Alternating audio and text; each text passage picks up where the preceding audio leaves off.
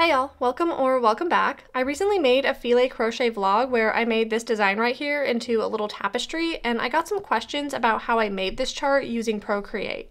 So today I just wanted to bring y'all through that process. I will not be explaining how filet crochet works or how to read a filet crochet chart in this video. Y'all can let me know if you'd like a video about that in the future. Today I'm just going to explain how I used this program to make my design. So let's get into it. If you're unfamiliar, this app is called Procreate. It's a paid digital drawing app for iOS, and I exclusively use it on my iPad, but I believe you can also use it on an iPhone. I make all of my thumbnails for my videos with Procreate, and I also use it to draw out all of my crochet and knitting machine designs. Since Procreate is my go-to app for designing anything fiber arts related, I wanted to figure out a way to draw my filet crochet designs with it too. What I ended up doing for my design was I just made a square pixel brush and I turned my drawing guide on so that I can just click inside each square of my drawing guide to fill in a box. It works the same without the drawing guide turned on too, but obviously it's just way easier and makes more sense to have the drawing guide on because that's what you'll be doing when you use this as a filet crochet chart.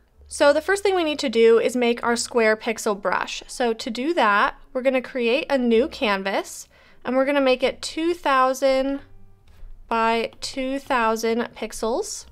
Press create. So here we have a square canvas, and we're going to drag this black color onto the canvas to make a black square.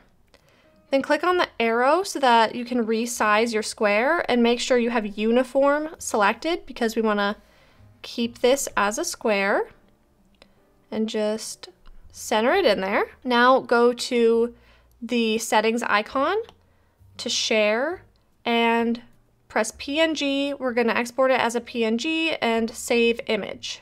So we're making this square image because we're going to import this shape into our new brush later so that our brush has a square shape. So the next thing we can do is make our square brush. So click on your brush icon and add a new brush. The first thing we're going to do is increase the spacing to 50%. Then go to stabilization and make sure that all of these are down to 0, down to none. And then go to shape, and here is where we're going to import that image that we just made. So click on edit, import a photo, and then grab that image. And then just take 2 fingers and tap once to invert the image. Then press done. And you see that line that we had here went from being a bunch of little circles to a bunch of little squares. So that's exactly what we want. And then the next thing that we need to do is go to Apple Pencil and bring this opacity all the way down. So now we just have a bunch of opaque squares. So when you draw with it, you get a bunch of squares. And you can draw like that too, but we're mostly going to be using it like this. Then you can go to About This Brush and you can name it whatever you want. I'm going to delete this brush later because I already have this brush made, so I'm just going to leave mine. But you can go ahead and press done once you're ready, and your new brush has been created. So now we can go and create a canvas for our actual design that we want to make. So create a new canvas, and you can make this whatever size you want. It'll just depend on the design that you want to make, but I'm just going to make mine 50 by 50, something easy. Whenever you're making a filet crochet design, you're going to want to have your drawing guide turned on. So go back up to your settings icon, go to canvas, turn on your drawing guide, and then edit drawing guide. Bring your grid size down to 0. And what this is actually doing is making each box in your grid 1 pixel by 1 pixel so that when we use our square pixel brush and we tap inside of each box, one whole box will be filled up at a time if we just tap with our square brush. And I'll show y'all later, but that's why we're doing this. Then you can adjust the opacity and thickness of your grid to whatever you like. I'll turn mine up so that y'all can see it a bit easier. And I like to make my grid an orange color, but you can make yours whatever color you want. I wouldn't necessarily leave it black because it's going to be harder to see your grid if it's black, but really any other color will probably work. And the last thing that you'll want to keep in mind about your grid is, depending on the size of your canvas, your grid might not be lined up along the edges how you want it to be.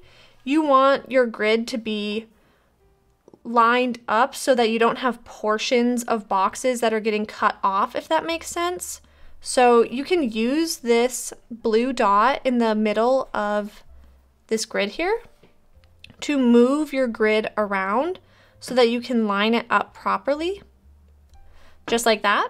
You should really only need to do that if your canvas isn't a square, which mine is a square, so I'm just gonna reset this to make sure that everything is super, even the way it should be. But if yours isn't a square, then you'll probably want to move your drawing guide around so that it will fit along the corner here properly, if that makes sense.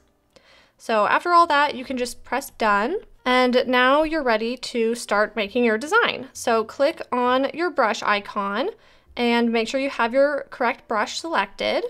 And you want to make sure that you bring your brush size all the way down to 1%. And just start clicking in the middle of each of these boxes and you can draw your design. If you want to erase any of your design, then all you have to do is hold on the eraser icon, and that will give your eraser the properties of your brush. You see how it says erase with current brush when I hold down on it? That's giving my eraser the properties of the brush that I have selected. You want to make sure you bring your eraser size all the way down though.